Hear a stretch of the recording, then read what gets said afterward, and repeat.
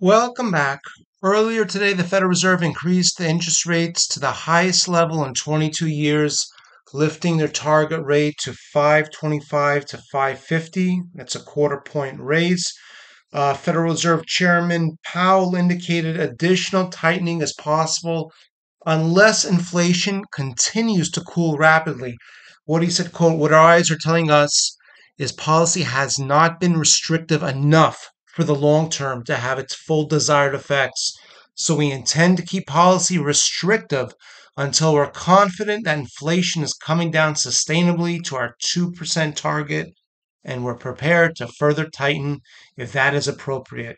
The process still probably has a long way to go. That's what the chairman said.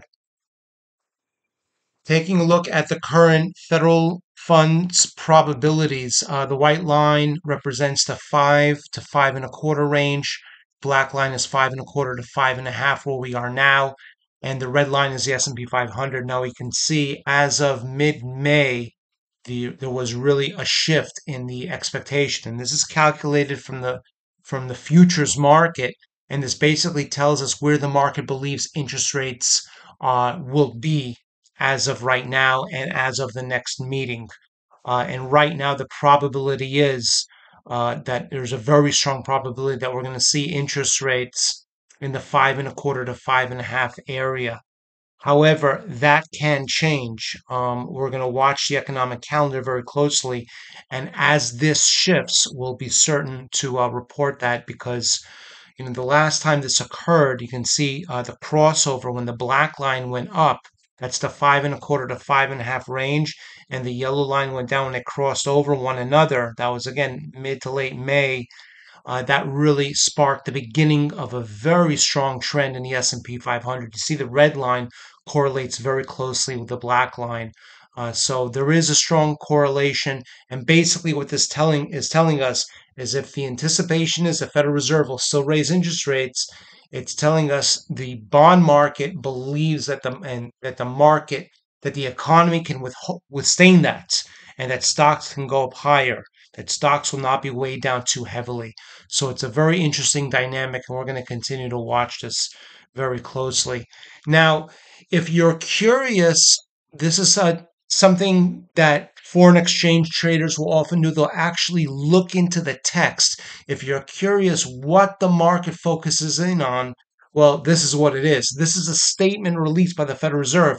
On the left-hand side, the orange text, that's a statement from June, our last Federal Reserve meeting.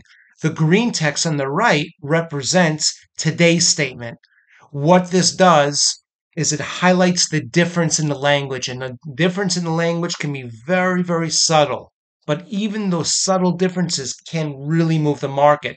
So this and the highlighted part here is really what has changed.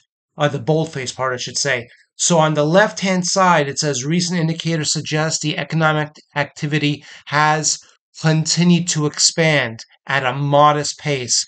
Well, today that language changed from continued to expand at a modest pace to been expanding at a moderate pace. That the economic activity has been expanding at a moderate pace. Now, analysts will really delve into the difference between a modest pace and a moderate pace. That is the difference. There's other nuances that are also slightly different. If you look at the third paragraph here, the committee decided to maintain the target range. On the right-hand side, decided to raise the target range. That's self-explanatory. There's nothing really to look in there. But the only difference, the only substantial difference in the text from the statement released after the Federal Reserve statement in June on the left-hand side and in July today on the right-hand side is that first sentence that was changed from continued to expand at a modest pace to moderate. What do you think? Is there a big difference between modest and moderate? I think moderate is more aggressive. Maybe that, analysts and traders will think the Federal Reserve has to be even more aggressive, more hawkish in raising interest rates. Here's today's change in treasuries. The 1 month bond, no change. 2 month down 1 basis point.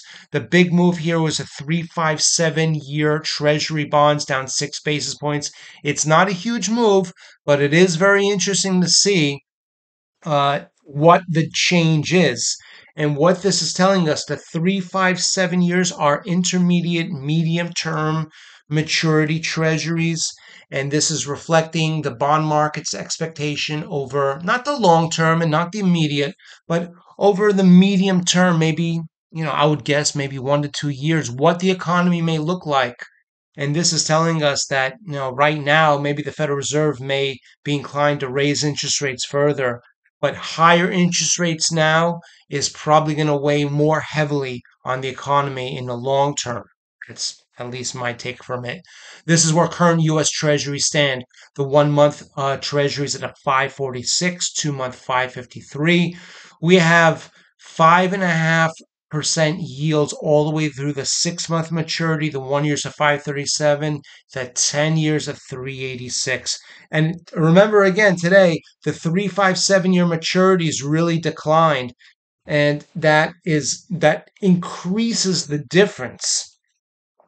That increases the difference between the short term and the long term. And what this is telling us is that the short term, we believe the Federal Reserve may continue to raise interest rates, but the higher rates, it's a double edged sword. The higher rates we see now, potentially the more difficult economic conditions we're going to see in the future. This is a 1 month change in US Treasuries. The biggest move, 5.6% increase in the 1 month Treasury.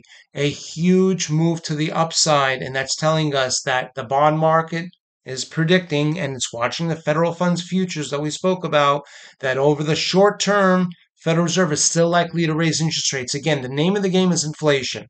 The Federal Reserve has a 2% target. The last CPI year over year was reported at 3.1. They need to get that 3.1 down to 2% as long as the employment market and other areas of the economy don't completely collapse.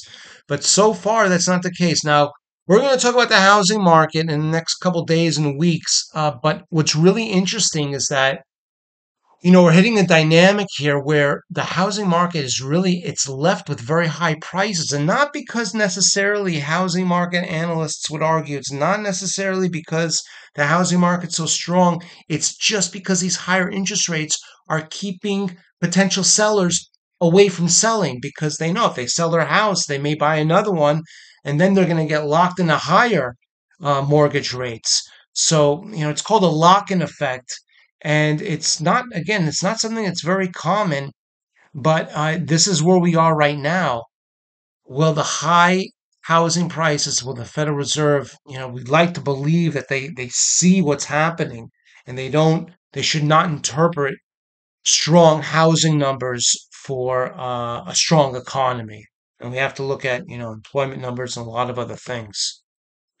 And this is what the bond market looks like right now in terms of our inverted yield curve. The purple line at the bottom is a 10-year bond.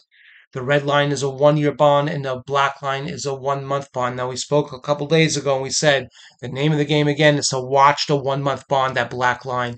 That's going to tell us if the bond market is anticipating more interest rate hikes in the near term future. Where the 1 month bond goes, that's where the 1 year tends to follow. Now, obviously, the 1 year's it's above the 10 year inverted bond markets.